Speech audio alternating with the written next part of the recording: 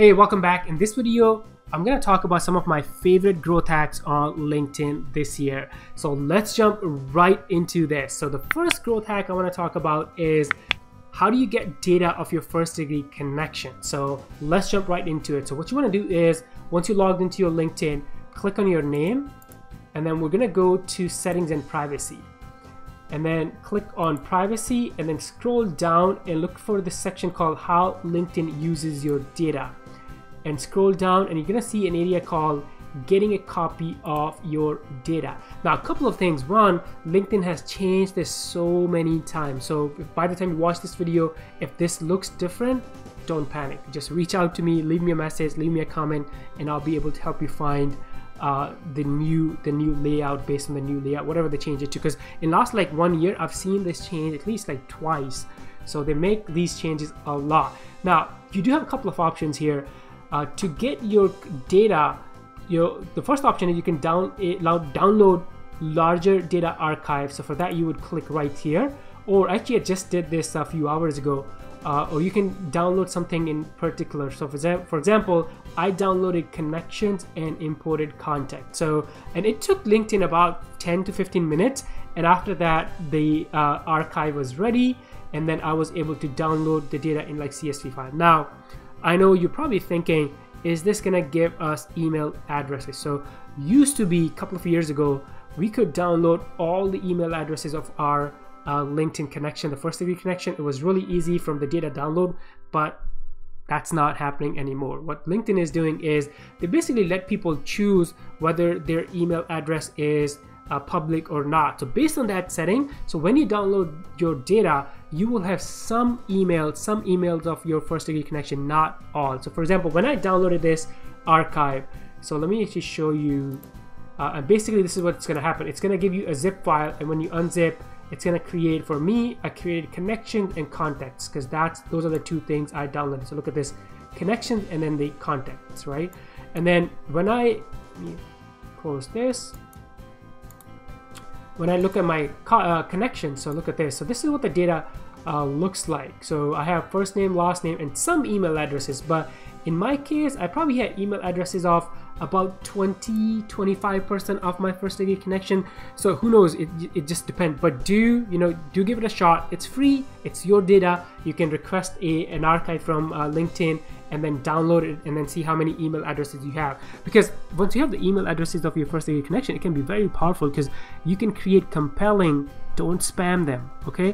You can create compelling email campaigns for your audience, or you can also reach out to them one by one, because likelihood of someone responding to an email compared to responding to a comment or a DM on LinkedIn is probably very high when we send them an email. And then also you can sometimes create Facebook custom audiences based on this data. So there's a lot of uses to it.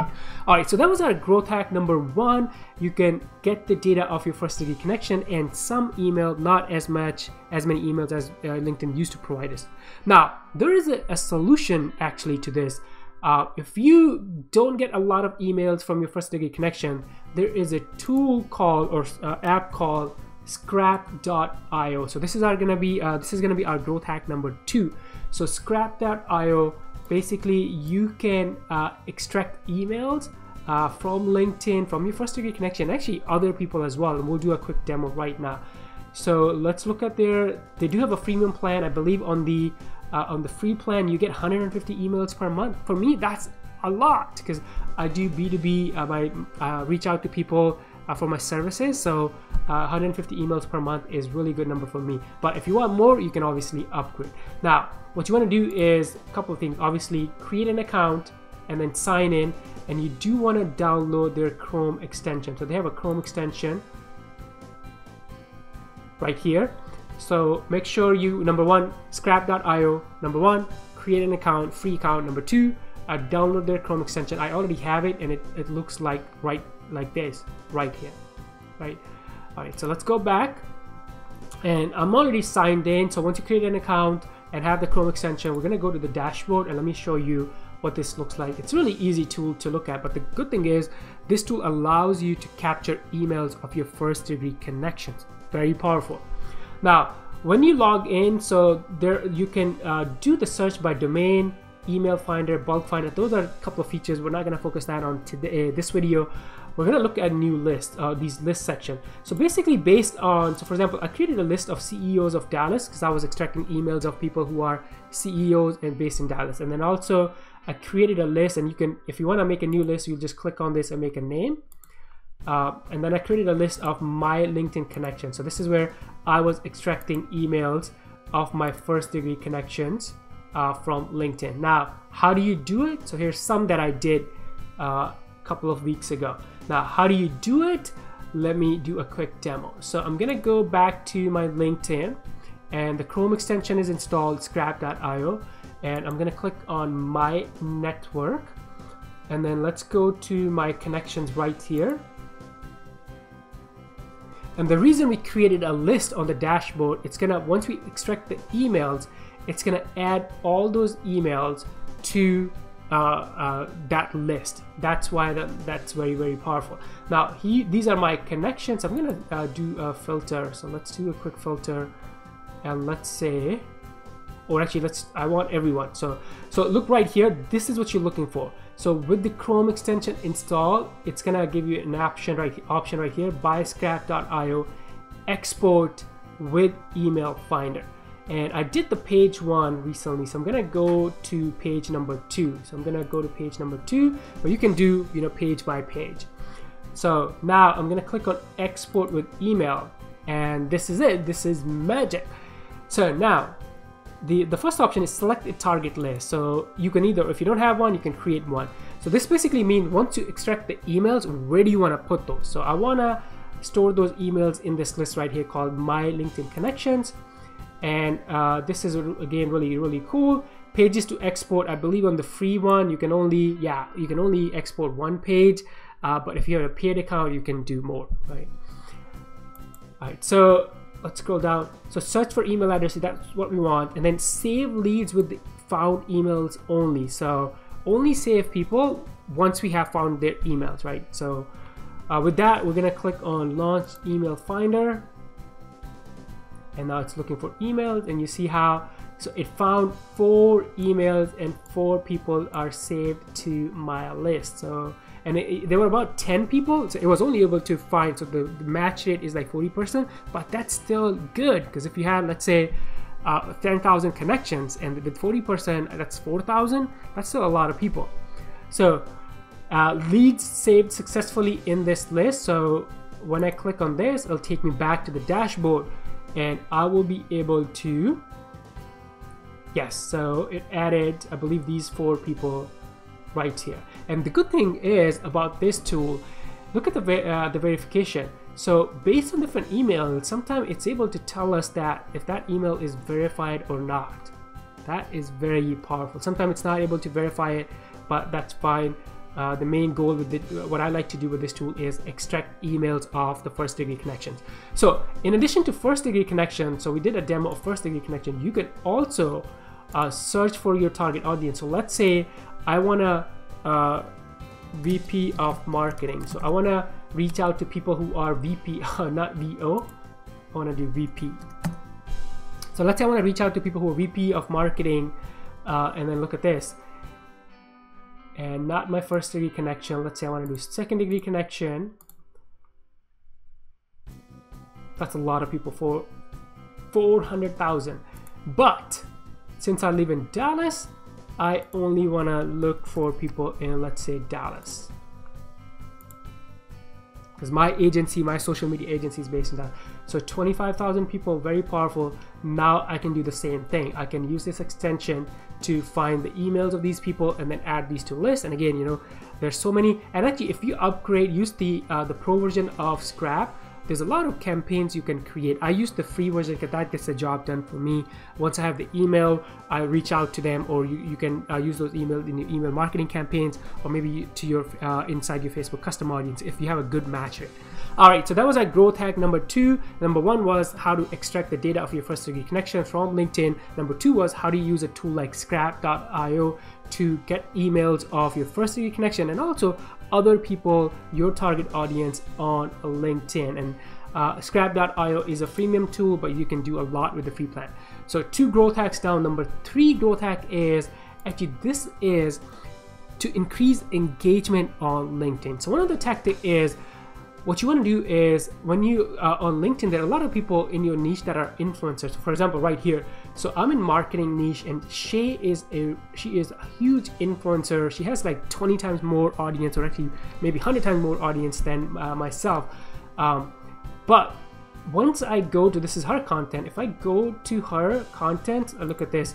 So she had 70 comments. So the growth hack really is start engaging inside comments of people who are influencers in your niche. So what I can do is just kind of go through this right here, the comment, people who are leaving comments on her, and it's kind of like start talking to them, maybe engaging with them, asking questions. You know, the thing you want to remember is don't spam, and don't just like pitch your services, because that's not cool.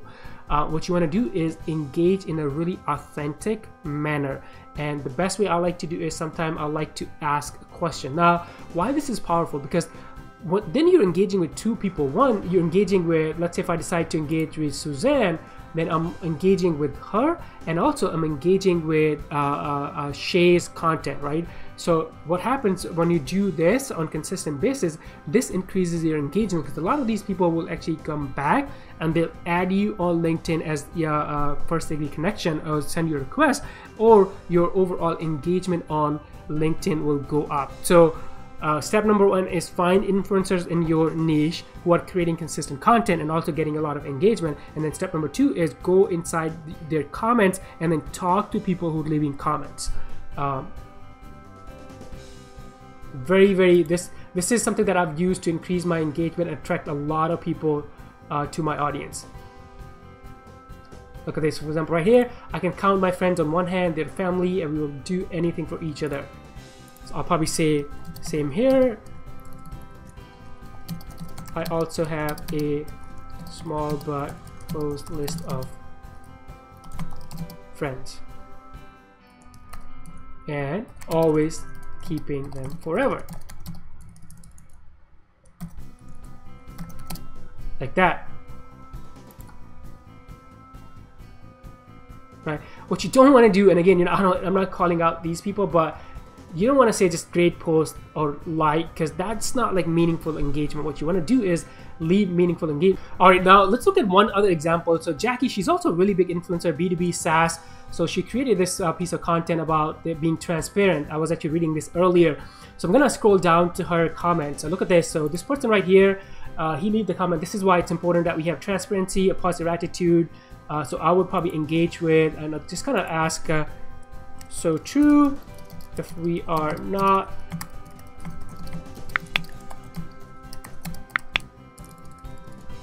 transparent, no one will trust us. So obviously it's more, I'm not just saying like it, good post, blah blah blah. I'm actually adding some value.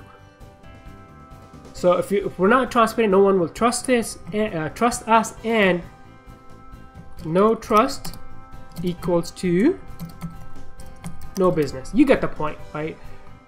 And again, you know, to summarize, look for influencers in your niche who are creating content, go to their content, engage with them obviously, but then also leave comments on their comments. And sometimes if there's an opportunity, ask questions, because some of these people will come back and add you, and your overall engagement will go back up. So that was our growth hack number 3. Growth hack number 4 is really cool, and it's actually to do with the ads. And we're not going to cover ads a lot in this this video, but you're able to see your competitors' ads that they're running on LinkedIn. How cool is that? So just let's do a quick example. Let's just say Dell. So I'm just gonna pick Dell. Let's say I go to Dell's company page. What you want to do is search for their name and the company name, and you want to go to their company page, and then you're gonna look at, and I just picked Dell as an example, but you can make a list of your competitors, especially if you're in B2B space, and you can start going to their LinkedIn company pages. So for Dell, I'm gonna scroll down and look for this section called ads right here. So when you click on this, boom, you're able to see all the ads that Dell is running. And sometimes, you know, by looking at your competitors' ads, you can see, you know, what type of images they're using, what type of videos they're using. Maybe sometimes they're doing like new product launches.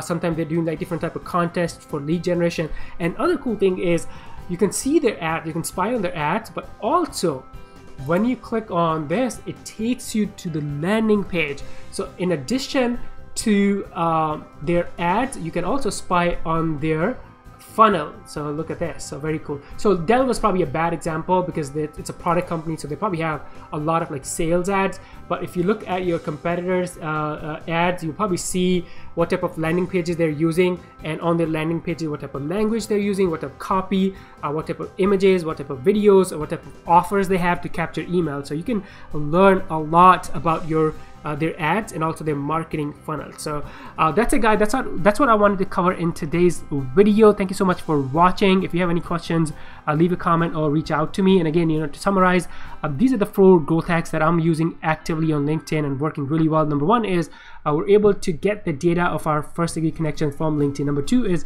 we can use apps and tools like Scrap.io to get the emails from LinkedIn. So that's very powerful. Number 3 is we can increase the engagement of our LinkedIn by engaging with our influencers, but not just their posts, but the people who are leaving comments on their posts. And number 4 is we can spy on anyone's ads on LinkedIn.